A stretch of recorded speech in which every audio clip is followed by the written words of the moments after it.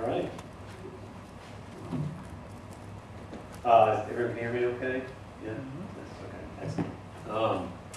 So my name is Rob Hranac from Iteris. I'm going to be kicking off our discussion here today on mobile information provision for travelers. After I talk, we're going to have Ted from INRIX and Patrick from Cat Lab both speaking in some order after me. So I'm going to go through this in a look at traveler information on mobile devices from a really kind of a practical level. I'm going to talk about it largely in kind of a 511 context and what's going on for a lot of the states and regional agencies that are our clients who are thinking about how to deliver essentially the next generation of 511 solutions and how does that actually translate to mobile devices.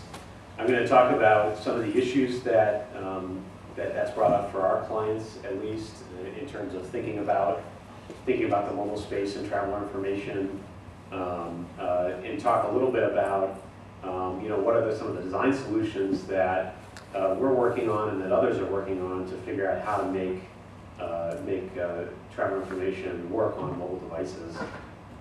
Just to give you a basic sense, this is Iteris does a lot of 511 work. This actually isn't the main thing I do, but we run a lot of 511 systems for various states around the country. This is a listing of our clients. We sort of probably have the majority of 511 installations out there, and what you're seeing happening is a real transition in the 511 space, largely driven by mobile devices. And really, what's happened is driven by the private sector, of course. There have been these new mobile ways of getting traveler information over the last few years that have really made states step back and start to think about, well, what am I doing in my 511 provision? What do I need to do in the future for my traveling public? One of the big changes is that the states have been, public agencies have really been focused on pulling data from specific source, which is essentially infrastructure sensors. Things like loop detectors and radar detectors on the roadway has been a big traditional source of 511 data for agencies over the last few, ever since really 511 came into existence. And of course, as we know, increasingly the sources for this are now coming from mobile devices, right? So there's now an ecosystem of companies that will sell as a state, sell you exactly this detailed information about what's going on in your system based on mobile devices. And so really mobile devices and this kind of mobile channel for states have become both a challenge in terms of how to present the data and an opportunity in terms of how to gather the data. Another big challenge for agencies out there in the mobile 511 space is really revenue generation. And so what's happened over the last few years in the 511 world is that because of a lot of larger political forces and agency forces, 511 has increasingly become viewed in the agency world as something that should be essentially revenue neutral. And so a lot of big agencies are stopping or slowing their investments in their 511 system and looking, in fact, to recoup their operational investments from revenue generation. Georgia DOT was a real leader in this. This is one of our clients that has attempted to essentially build a revenue neutral model for their overall 511 system. And one of the key pieces of that from a mobile perspective is that a lot of the traditional 511 by its very nature is telephony, right? It's people calling in, calling 511 and hearing what's happening. That's much more expensive than people going to a mobile device and looking at what's happening on the device. And so increasingly, agencies are thinking about what are the ways in which we can actually drive our 511 traffic from our telephony system, which is very expensive to maintain, to a much cheaper mobile system. So there's these kind of dual pressures of mobile is a lot cheaper to operate, and on the flip side, it's very hard for state agencies to generate significant revenue on the mobile side of the world. And so this is really a big issue for them from the mobile sense. The only assets that have generated significant revenue for our clients have been physical assets, in general, signage along the roadway. The mobile assets, typically commercial partners who want to come in and do things on mobile want a much larger market than a state or a city. They're looking more at national markets generally, where they invest their dollars. So that's kind of the context of what's happening in the mobile space. And now I'm going to talk a little bit about some visuals of what's out there. One of the things that a lot of our clients are trying to think about how to do, given the increased kind of commercialization of this area, is to send richer data that they have out through their distribution partners to the traveling public. This is a good example of some of the richer data that some agencies are collecting on travel time reliability information. This is just a simple example of a route between our offices at Iteris in Berkeley and Silicon Valley that goes through San Francisco. And this is a little data visualization of some of the data that agencies have now on travel time reliability. So this is if you left on that route at 8 a.m. from Berkeley towards Silicon Valley. These are the different travel times you would achieve as you went along that route. The higher travel times are to the right, and the faster travel times are to the left. And so agencies actually have, some agencies actually have this kind of sophisticated probability density function, essentially, of all the possible travel times on a given route that the travelers can traverse. And in this example, you can actually model what this density function looks like. That's what this little red line is showing. And you can put it in context of an entire day. So this little probability density function we're looking at here on the bottom is just what happens if you leave at 8 a.m. But of course, that's just one slice of a larger day of travel times. That's represented by this circular, this polar plot on the top here. And you can actually see the kind of rich data that you could communicate to someone who is thinking about making this trip. You can show them, okay, well, if you travel, here during the off-peak at midnight or at noon, you're going to have a much shorter trip that's more tightly distributed. So you're much more likely to have a trip that's consistent travel experience. Whereas if you travel during one of the peaks, maybe the AM peak or the PM peak, that probability density function is going to move outward and spread out. And by moving outward, that means it's going to take longer in general. And by spreading out here, that means it's going to be less consistent in general. And so one of the ways that we think about this particular chart is as a next generation type interface in terms of thinking about how you would think about two different routes that you could take. So these two routes here, the one on top is the one that we just talked about from Berkeley to Silicon Valley. The one on the bottom is the same origin and destination, Berkeley to Silicon Valley, but a different route, kind of sneaking around the back way instead of going through San Francisco. And what you can see here is these are two very different routes in terms of the types of travel characteristics you're likely to get. And so you see this lower route is much more tightly distributed.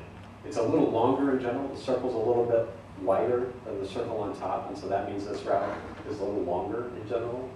But it's much more tightly distributed. It doesn't flatten out during the peaks, right? It's very tightly distributed around the peaks. You can see there's a little bit of flattening in the PM peak here, not really in the AM.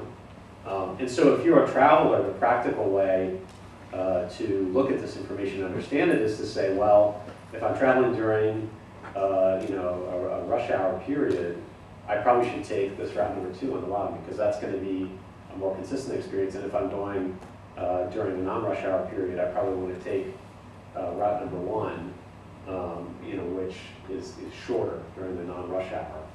So this is the kind of data increasingly that agencies have to show in mobile devices and other displays. But the key question is, how do you boil that data down to something that's usable, which I'm going to talk about in a little bit in terms of the trends in mobile design that we see out there. The other side of this is increasingly agencies are looking at building mobile applications for their customers as a means of getting data in as well. And so this is increasingly common that agencies can actually put out mobile devices and pull data back from those devices. We call them the breadcrumbs. So you typically get data every few seconds of vehicle positions and speeds. And so we worked on this with clients in a travel information context to actually start pulling this data back and feeding their own data systems going forward. This is just an example of what that data looks like when you plot it out. This is all the data for one city for one day, essentially plotted as these little breadcrumbs as the vehicles drive through the routes. And increasingly, agencies are getting more sophisticated about how to visualize this data to turn it into useful information on a segment by segment. What you see here are different levels of what we call kind of smearing the data out. So this is if you just look at a kind of rolling 2-minute time horizon. The one on the right is you look at an hour in terms of figuring out what the speeds are on a given network. And so increasingly, what we see is there's a lot of issues that are pushing agencies towards mobile, just from a pure practical business case perspective. The things I talked about kind of in the first section. And then in addition to that, there's a lot of advantages to having mobile apps out in the wild for agencies to actually go get more data about their customers. And not just this type of traffic data, but also a lot of data about what their customers like and don't like about the transportation system. So one of the things that we do at Iteris is we build kind of a white label. We have a white label mobile application platform for 511. This showing here 2 examples, one from Virginia Department of Transportation. On the left, this is the VDOT 511 app. If you go download that from the App Store, this is what you get. The one on the right is another example of one we've done out here more locally for San Diego. And so this one actually I think is not quite released yet, but someday soon if you go search for San Diego 511 in the App Store on either Android Play or iTunes, you'll be able to download this. This San Diego one is a good example of the agency thinking very carefully about how to put out mobile apps for their traveling public that harmonize with what they're trying to do from a system management perspective. This one has a lot of extra data and kind of polling back around the integrated corridor management project that San Diego has been doing with federal money on I-15 here. If you look there, you can see those little fast track toll tag signs showing some of the extra data about that San Diego invested in to make this happen. One of the things, I think I removed the name, although it's easy to figure out. It's not an INRIX app that I'm criticizing here. One of the things that we've done a lot of usability studies on what's out there now with mobile apps, and I'll end on just talking a little bit about what we see as kind of future in the mobile area, which is that a lot of the complexity and the challenge on the interface side. So, we just looked at a lot of data sources, and there's a lot of complexity there that we think is good, and we think we can find helpful ways to communicate with customers about that complexity. But what you really need to do is then boil that down and reduce it on the front end. And so this is an example of what it takes to add a route in an unnamed mobile app, that's a commercial mobile app, if you're a customer. And the types of technologies that we've been working on,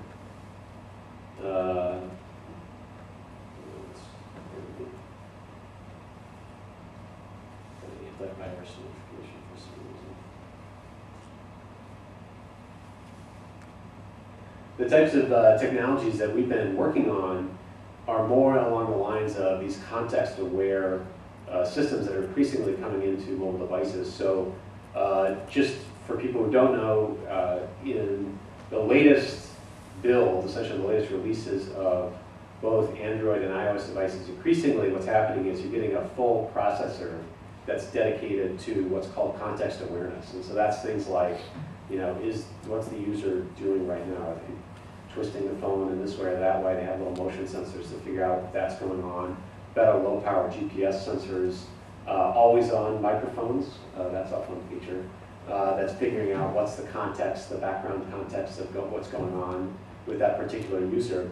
The way that we see this translating in the mobile space is really that what you can do with that is create a context-aware type of travel information experience. This is a case where, for example, this is showing an interface that we've built that will let you figure out ahead of time, actually let you look at ahead of time and say, what is my commute to my office? What does that look like today? So here you can see it's showing red. It means that's a bad commute, obviously worse than average commute, and it shows the number of minutes and things like that. The key to this is that no user ever has to put in what is their route to the office, because the app just sits around for a couple of weeks, and based on where the user travels, figures out where is your home and where is your office and what the user is doing, using the context awareness in the devices. And so we really think this is the future of mobile app design, because we think increasingly consumers are going to demand the ability not to have to enter their routes one by one. They're just going to want to have that that be automatically figured out by the app. And so that's essentially what's happening here. And then this app is just showing, okay, here's the automatic screen that pops up once you're driving. The app can sense that you started on your trip to the office. It knows where your office is, and it can start telling you, okay, well, you're right here on this trip, and here's what's coming up. And it's just focused on that trip you're taking, not about all the other data around that. We sort of think of the mobile app space in 3 generations of UI design. The first generation being just kind of maps on a phone of some sort. The second generation being more what the current user experience is like, which is more navigation oriented. And then we think of this generation as being more context aware. And so instead of just telling you, okay, here are your directions, here's where you need to turn next, it tells you a lot more about your whole entire journey that you're taking there. And so these are the trends that we see from a practical agency perspective and on the private sector in terms of where we think mobile app design and visualization is going to go for travel information stuff. And with that, I'll take questions.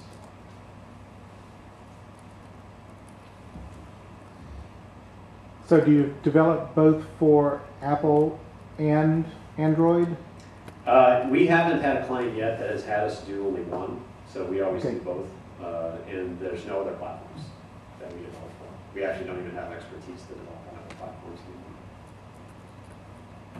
Is this geared for an end user as a general public, or is it more for like delivery drivers or haul trucks, things like that? We think this will be a general consumer type of interface in the near future. If you look at the interfaces that are more for like telematics purposes and then delivery schedules and things like that, they tend to be more complex. They tend to be bigger. And they tend to be less polished. That's the general difference between that. But what we see as well is a lot of agencies taking interest. For example, I talked about pulling data back, pulling it back from their service vehicles as well. So how do you get more and more data that you can feed into kind of your overall data engine as an agency? Can't help but ask the question, like what are the improvements here over the regular Google Maps? Well, so that's a big challenge that agencies face in general. Is they started all these travel information services, 511 services, in the days before you have these third-party vendors come in and start giving this data away for free.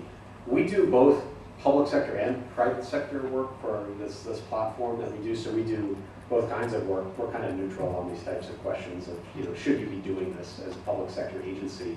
A lot of what we advise them to do is try to, if they're going to do some sort of travel information experience, use it to get closer to their traveling public somehow, to get more insight into what they're doing. Because if they just do it as a pure public information service, there are all these other systems, so what's the point of that? If you're going to build a mobile application, use that mobile application to get data back about what's going on with the travelers on your network and what they want, because that's often a big challenge for agencies to figure that out. And that's something that mobile apps can offer that a phone service is much more difficult to offer. I mean, on the 511 services that we run, the telephony services that we run, we have like, you know, voicemail complaint boxes, right? So, you know, there's that service. But it's often a lot more useful to get kind of real-time journey feedback or things like that from travelers as they use your system. And so we did a talk yesterday about crowdsourcing from social media. This is kind of akin to that. How do you crowdsource from people traveling around your system and get data back? So yeah, I mean, I think the other main thing that we say to agencies is put all your data out on open interfaces as well. So a lot of agencies that try to own the end user experience by keeping their data in a silo and not giving that out to third parties.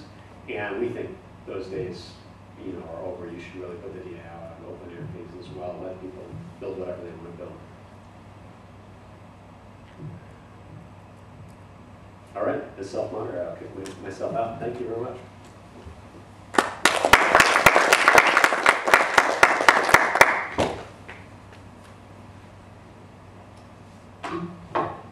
So I'm Trepanier, I'm with INRIX, and I'll do a little self-introduction while Michael hooks up the laptop. So INRIX is a private sector provider of traffic data and mobile applications. So we'll talk more about that in the presentation. My personal background is been with INRIX a little over 3 years. And prior to that, I was with the Washington State Department of Transportation. I was their director of traffic operations there. Before I left, it's with them 26 years in total. And this whole traveler information space was a big part of what we worked on there, and one of the things I was in charge of. And one of the things that excited me about the move to INRIX was really being able to harness the big data and move out from just one place into a lot broader perspective. And so we've got a video that I want to start with that kind of tees up the discussion today about the distribution of mobile information and why we do it. Hopefully.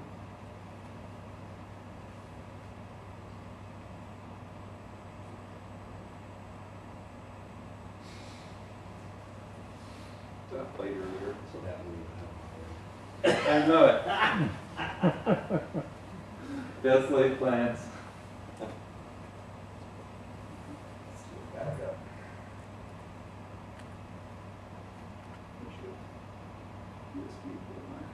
On the left, right above those little knobs that are sitting.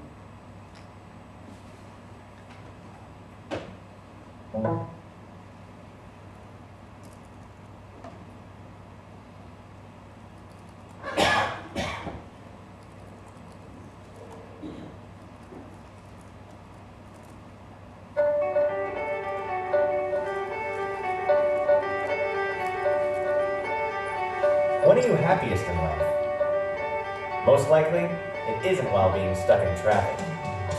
At INRIX, we believe that traffic shouldn't slow you down, so we created a better way to go. In 2005, we pioneered a breakthrough approach to traffic by analyzing data from the vehicles themselves. We can provide traffic information from everywhere, on every street. Crowdsourcing was born. We continue to innovate, dramatically improving the accuracy of traffic information on city streets and other local roads. The result is better routes and more accurate travel times that help drivers navigate around the day's jams. This approach changed the industry, and soon we were collaborating with leading automakers, including Ford, Toyota, Audi, and BMW. Governments started using our data to improve daily operations and build our future highways. News media started using our information for up-to-the-minute traffic reporting. Today, you can find us in a variety of products and services, from Pioneer to MapQuest to Wintermute. Our breakthrough technologies continue to change the game. We can predict traffic conditions hours and days in advance. We've created INRIX Traffic, a free mobile app offering drivers up-to-the-minute traffic information, accident and incident reports, recommended departure times, and the ability to share your arrival time with friends and family. INRIX has always been at the cutting edge, empowering drivers to be smarter commuters and more sophisticated adventurers. Today, our benefits go beyond traffic. We help drivers find the closest and cheapest gas no matter where they are, and the least expensive available parking spot when they get where they're going. We're a leading provider of traffic information and driver services worldwide. Our growing global network covers 32 countries, almost 2 million miles of road in North America, and more than 1 million kilometers in Europe. More than 150 million people rely on INRIX to help them conquer their drive and take back their time. With our partners and customers, we're doing more than reporting traffic. We're improving how people navigate their world. Because less time spent on the roads is more time spent with your loved ones.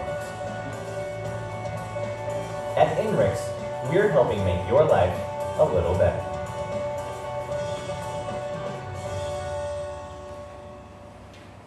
So a little commercially, but I think it portrays actually a lot of information very quickly.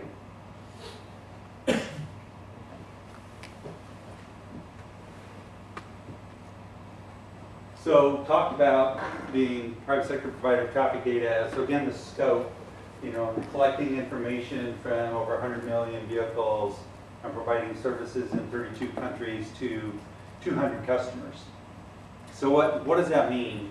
So one of the things that it means is that the type of visualizations that Rob showed, where he said you could take your data and you can put it in this visualization.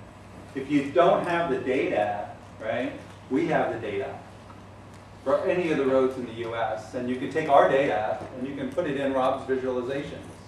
You actually don't have to go out and figure out a way to collect that data if you don't already have it. If you already have some data and the data has some gaps in it, or you're looking for data to validate that data, again, that's the power of and, right?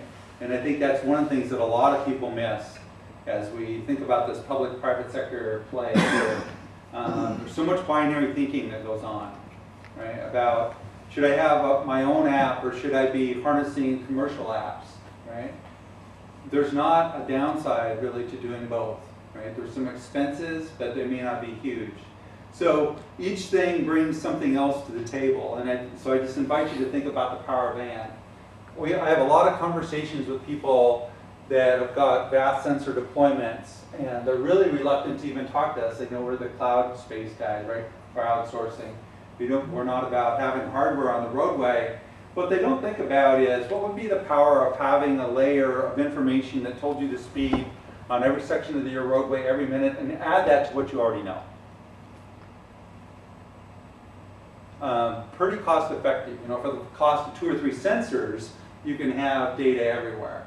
So the topic now is mobile, right? And so the thing to think about is that mobile is just part of the ecosystem. And it is a part where you notice in the ecosystem is a two-way arrow.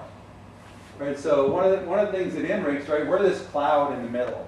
And we hear a lot today about V2V and V2I and those types of communications, but we really think that the future, and especially in the near term, is V2C and C2P and C2D and C2P, drivers and pedestrians. Right? And people expect this information to kind of be ubiquitous. Right?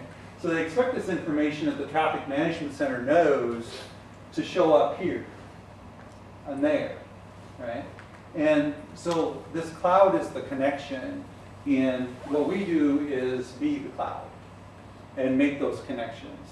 And so again, as the agency wants to get their information out, as Rob said, if they post it out, just open, companies like INRIX and Google and TomTom and here, there's several companies that will go out, and lots of little small entrepreneurs that are building one-off apps, and they'll grab that data and they'll make these connections for you, right?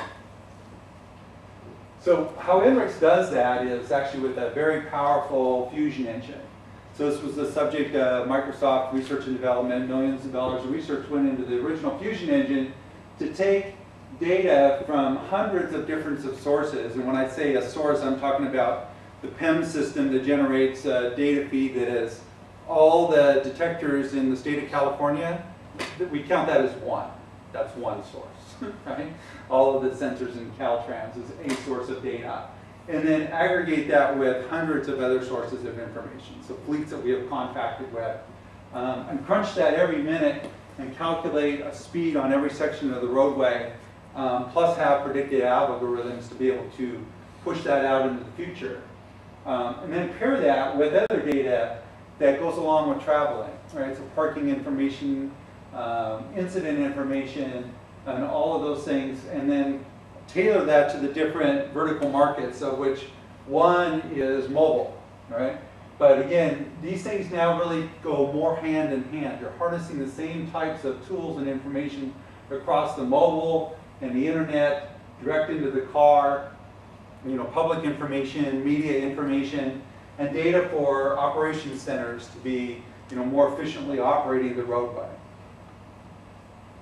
On the auto space, and again, this is auto and mobile for us are really coming together. Because if you think about it, more and more, the cars you buy today, your phone pairs with your car, right? And the same kind of information that's in your phone is in your car, and vice versa. And you want to be able to plan your trip on your computer or your mobile device. When you get in your car, have that information transferred seamlessly, right? And then once you're in your car, we want to be able to pair up all these other kinds of data and be able to present that to the driver in a form that is not distracting, right? So there's a safety element here. And thinking about how to add camera information as an example. And one of the things public likes to see to validate the fact that you're telling them it's congested head is a camera view. So is it possible to actually look up the camera view and put it on the big display in the car as the vehicle is approaching? Sure. I mean, those are the kinds of things that are coming. Weather warnings, you know, slick road ahead, those sorts of things. And then have that paired with parking information and fuel pricing and all the things that people have really come to expect. The busy commuter scenario, and this is a little bit kind of what Rob said, where basically your car or your mobile device kind of figures out what you're up to. And it knows, well, gee, this guy left the house at 8 o'clock, and he does this a lot, right? And typically when he leaves the house at 8 o'clock, he's heading to work. So let's tell him how long it's going to take to get there, right? And oh, by the way, if there's a route that he should be looking at that is different than his or her normal route, let's tell her that too, okay? You don't want to take your normal route today, right? You want to get off and go the back way today because there's a crash. So we know that as well. The mobile app, so again, the heart of mobile. Of course, we produce our own branded mobile app, but we're also the engine inside of many of the other popular mobile apps like MapQuest and MotionX. And again, it is a two-way situation now with the mobile app. Of course, we produce this off all the 4 popular platforms, but the app now has the ability to let the user input incident information. And so it's another thing that we're aggregating again. And so again, not just aggregating in one jurisdiction, but across continents.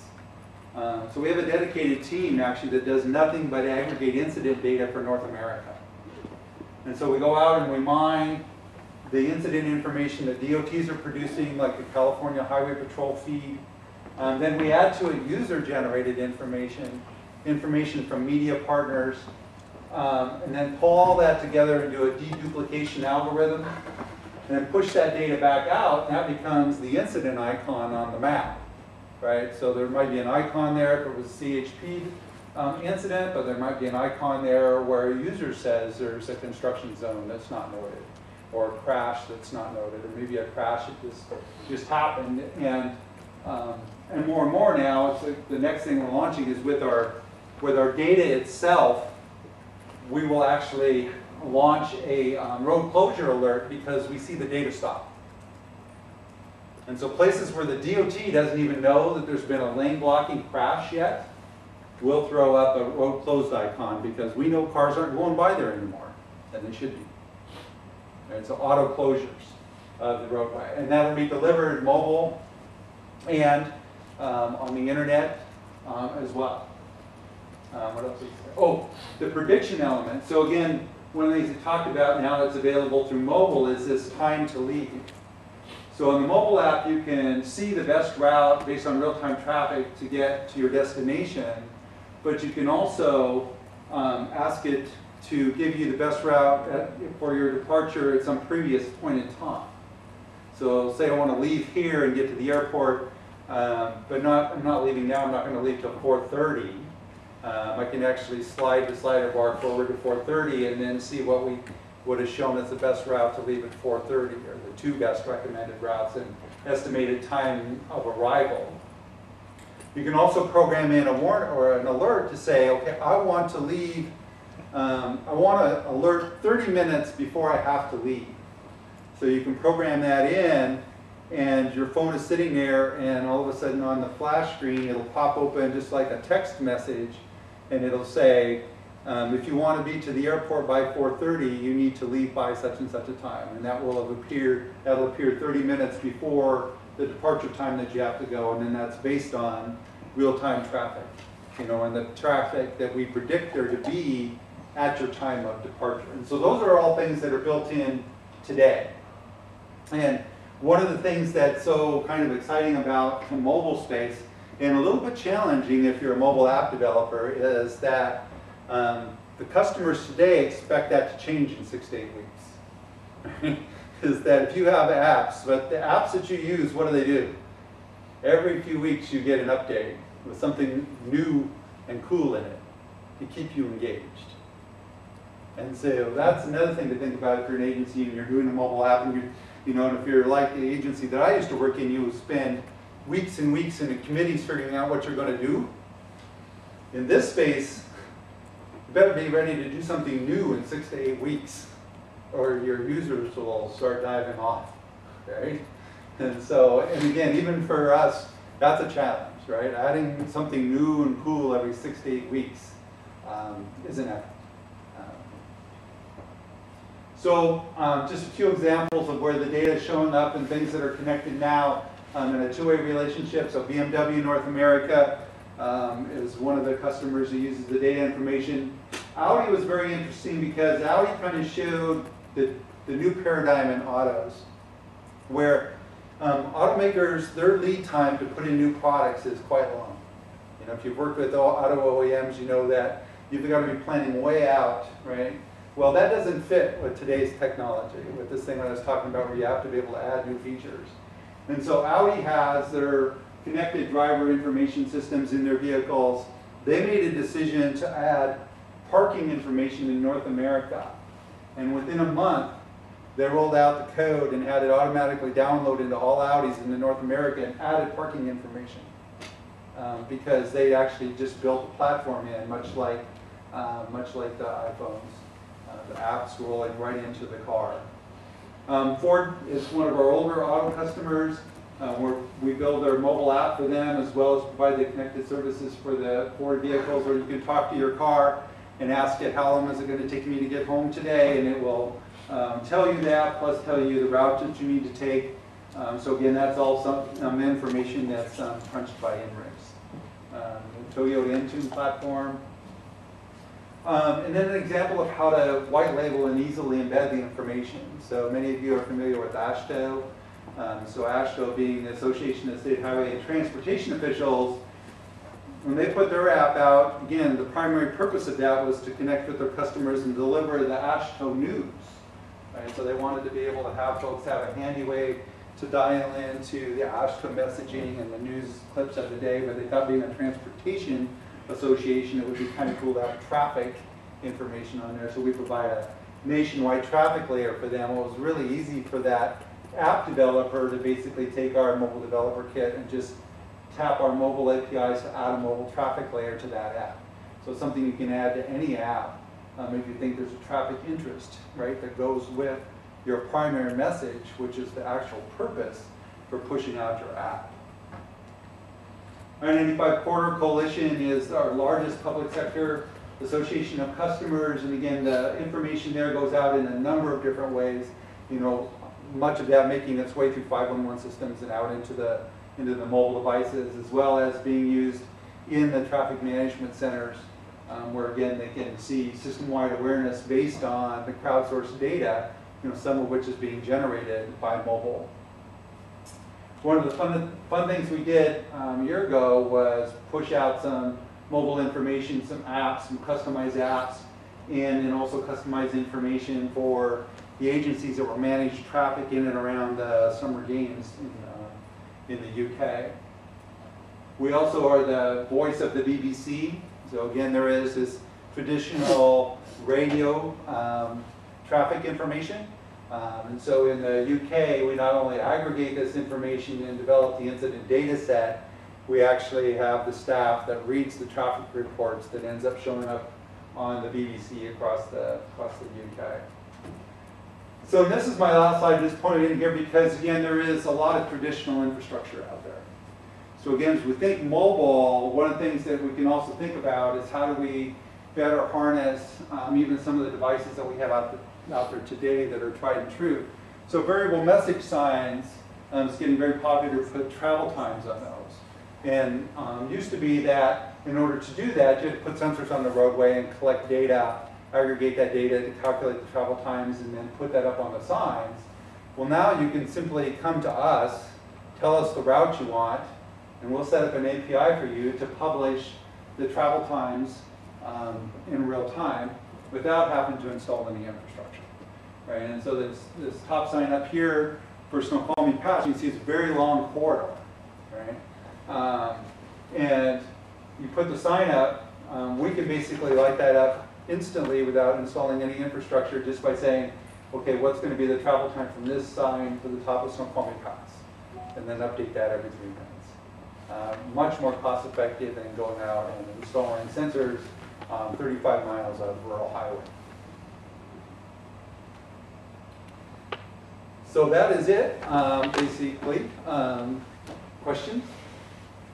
In Quebec province, the Ministry of Transportation wanted to use this kind of data to calculate the travel time. But the problem they have is because they are public, they need to know the algorithm that you use to calculate it, so they can reproduce the result for at least some samples in the province. Yeah, so... are you able to provide this kind of information right. for tests to know how it works for public? Sure. So we run into that a lot, right? So I'm a civil engineer, and when I was going through school, I always had to show my work. Right? It didn't matter if I got the right answer. It's like how do you get the work? How do you get it? Well, the algorithms, first of all, are millions of lines of code, and millions of lines, millions of dollars of research, and more than a dozen patents for the fusion engine. So there's no way for me to show the work, right? So you have to do QA the way you would do QA, for example, on a steel beam, right? You don't ask for the formulation of the steel. You see if it'll hold up. You put it in the lab and you stress test it, right? And so the way you QA INRIX data is to ground truth test the results. You don't check the algorithm, check the output. And the University of Maryland has done independent evaluation of our data for the I-95 Corridor Coalition, probably the largest validation work that's ever been done on a data set. I think they're approaching 50,000 hours of field data collection that they've done to validate our data. And I think the running number is now that overall, the INRIX data matches the average speed within 2.5 miles an hour when compared against field measurements. And in unusual conditions, that's as much as it's 5 miles an hour. So a pretty good body of work to say that this is accurate.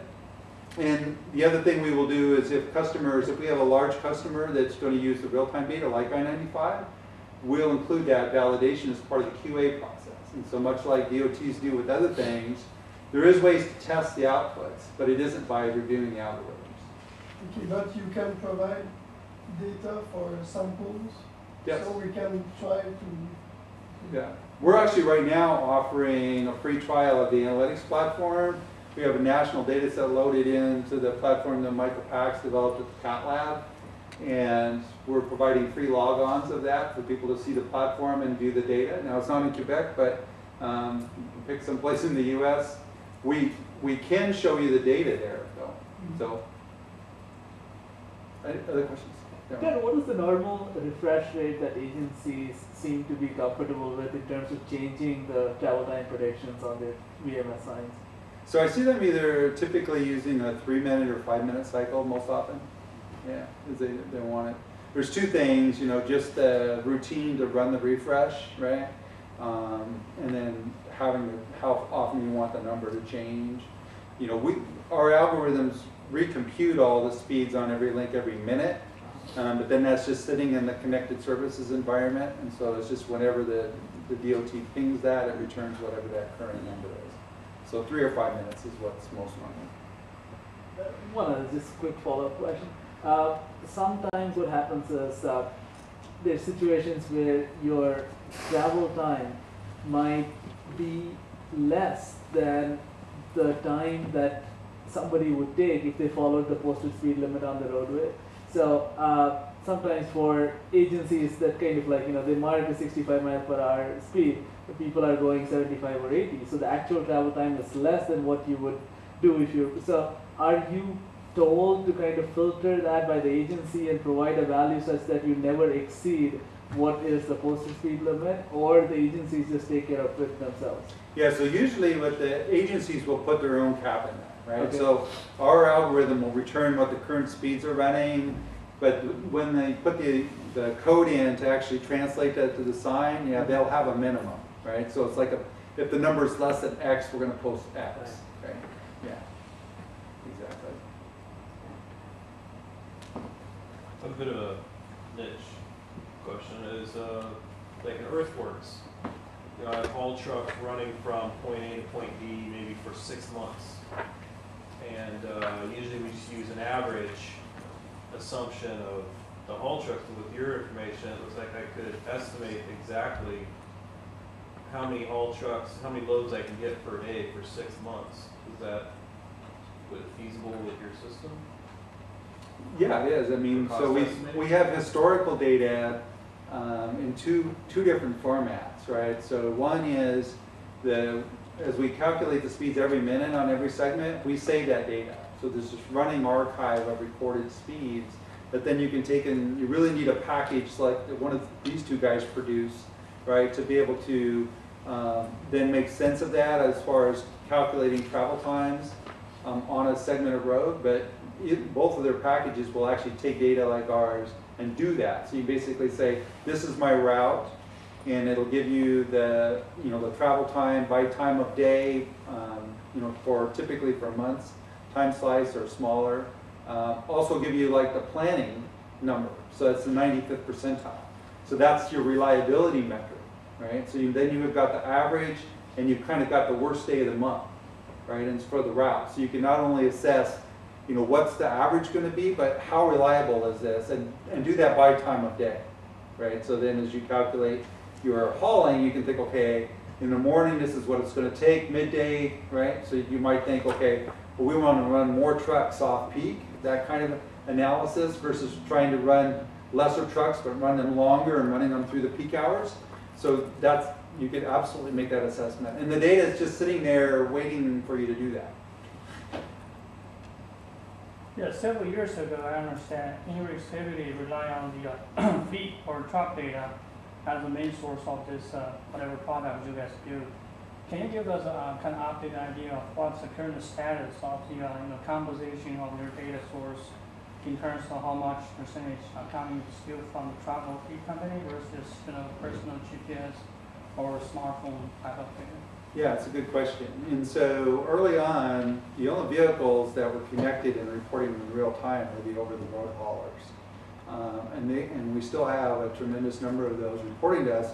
And they're very cool because one of the things that they do that most fleets don't do is run all hours of the day on all roads. Right? So those are the folks that, when you're out in the middle of the interstate in the middle of the night, who's driving by? Right? The big truck. And typically, if it's not congested, they're not going slow either. Right? And so that's now gotten to be much closer to what the actual fleet distribution is. Because as we've signed more and more fleets even, the fleets now tend to be all size vehicles, right? Because fleets can be now, taxi cabs are connected, shuttle vans are connected of all sizes. And so it's still maybe slightly overrepresented, but it is, and it's market by market, but it's much closer to the mix. And because part of what's changed that is mobile devices are now contributing, and then all these OEMs are contributing too. Wow. Just as you have a truck fleet component, you could have a bus fleet component. Are there any bus companies, whether they're intercity bus or they're city transit buses, either here in the US or say in Europe or elsewhere, where they're part of the data mix and you can report out their speeds independently of the rest of the vehicles on the network? Yeah, so two things. First, I don't believe we actually have connected any of the bus fleets, more because there are not really enough vehicles to be of interest as a source. Right? We're really looking for sources that represent more vehicles than a typical bus fleet would have, and of course they bring with them the extra complication of the stops, and so I don't think we've ever done that aggregation. The only vehicle type that we can break out at all is the large freight, because we still know some providers that are the freight versus kind of everybody else, and we only do that in one historical product. So we can't do that in the Fusion engine breakout types. Everything goes in and then comes out the other end. So maybe one more question? I lost track of time here. Do you have time? Okay. But a follow-up, Mr. Ross. Parallel HOV lanes, can you differentiate the speeds on the HOV lanes versus the general purpose lanes? So right now it depends.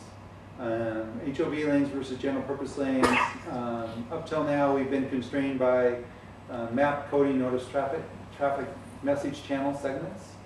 And so if a separated lane, a special purpose lane, had its own TMC code, its own definition, then we could produce separate traffic on it. And it's because that's what we actually delivered on, right? That's our standard for delivery is TMC codes. So that's actually changing very soon in a couple of regards. One is we're going to have our own segmentations that we can use to where there's not TMC codes, we can assign codes. But the second thing we're going to start to do is look for dual speed profiles within a given segment. And so that actually applies for things beyond special use lanes. So if you think about off-ramps that back up onto the main line, right? And so if I'm actually going to take that ramp, my delay actually starts on the main line, right? We're going to start to look for those types of situations where we see in the data that the speed that vehicles are moving at distinct different speeds, and then publish two speed profiles. And so sometimes that'll be a special use lane, sometimes that'll be off ramps, that kind of thing. So, thank you.